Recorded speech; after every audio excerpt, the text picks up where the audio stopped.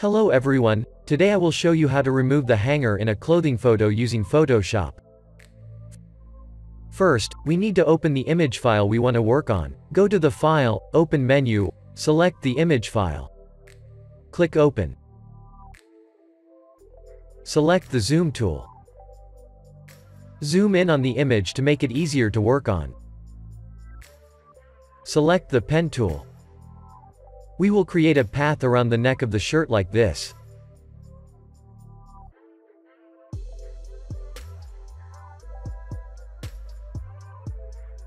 We now have a relatively good path here. Right-click and select Make Selection. Set the feather to 0.5 pixels. Click OK. Now, select the Clone Stamp tool.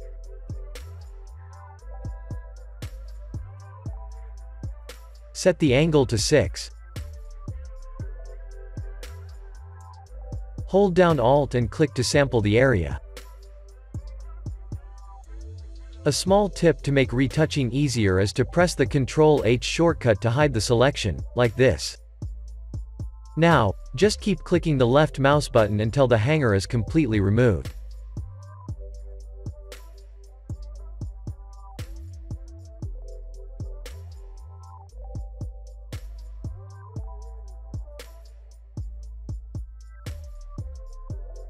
Because both sides of the neck of the shirt are symmetrical, for this part set the angle of the clone source to -6.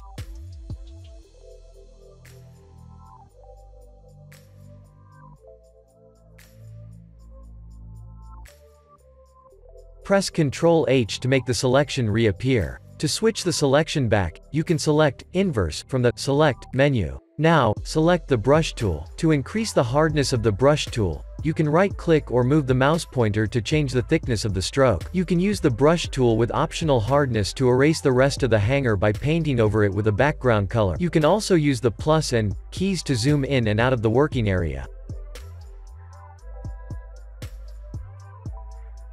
Press Ctrl+D to deselect the current selection. With the back of the shirt, the task is much simpler. We use the Path tool to create a path around the collar and then use the Brush tool to paint over the hanger on the collar. Right-click and select Make Selection. Now, select the Brush tool. Paint over the hanger on the collar. Press Ctrl-D to deselect. We are done. Please subscribe to watch more useful videos. Thank you very much.